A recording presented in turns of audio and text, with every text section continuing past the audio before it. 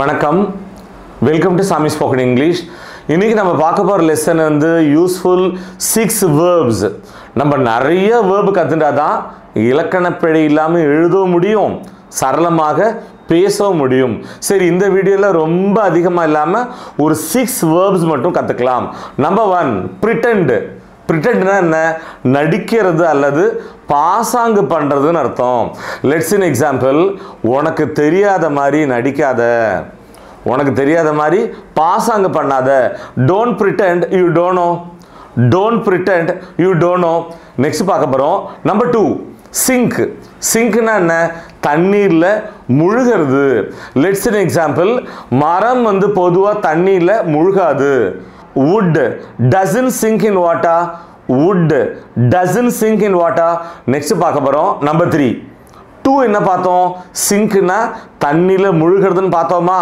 இப்போ என்ன பார்க்க போறோம்? தண்ணியில முழுகி உயிர் விடுறத ட்ரவுன்னு சொல்றோம்.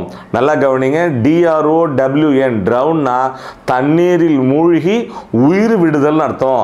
Let's an example. அந்த குழந்தை ஆத்துல விழுந்து தண்ணியில முழுகி இறந்து போயிடுது. The child fell into the river and drowned. The child fell into the river and drowned. Next பார்க்கலாமா? Number 4, child. CHID, சைல்ட்னா சிடுசிடுக்கிறது, வள்ளு வள்ளுன்னு விழுறது சொல்லுவோமா?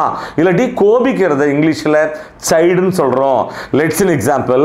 தாமதமாக வந்ததுக்காக அவங்க எங்கள் மேலே வள்ளு வள்ளுன்னு விழுந்தாங்க, சிடுசிடுத்தாங்க, கோபிச்சுக்கிட்டாங்க. They chided us for being late. They chided us for being late. Next பார்க்க போகிறோம். Number 5 என்னது? Bunk.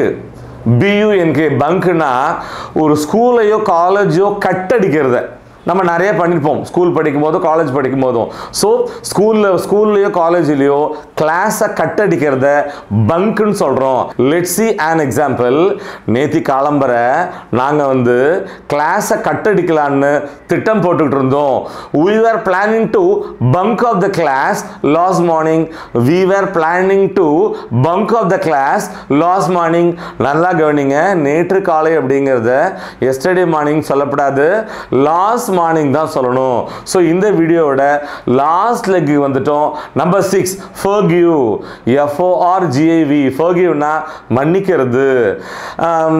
தயவு செஞ்சு என்னை மன்னிச்சிருங்க, அது மீண்டும் நடக்காது. Please forgive me, it won't happen again. Please forgive me, it won't happen again. So நல்லா கவனிங்க. எக்ஸ்கியூஸ்னாலும் மன்னிக்கிறது தான், forgiveனாலும் மன்னிக்கிறது தான். ரெண்டுக்கு என்ன வித்தியாசம்? சின்ன தப்பாக இருந்ததுன்னா எக்ஸ்கியூஸ் மீன்னு சொல்லிட்டு போயிடலாம், அதே தப்பு பெருசாக இருந்ததுன்னா forgive meன்னு சொல்லணும். அதாங்க difference. Dear viewers, useful 6 verbs. இந்த வீடியோ உங்களுக்கு ரொம்பவே ஹெல்ப்ஃபுல்லாக இருந்திருக்கும் நாங்கள் நம்புகிறோம். மீண்டும் அடுத்த பாடத்தில் சந்திப்போம். தேங்க்யூ.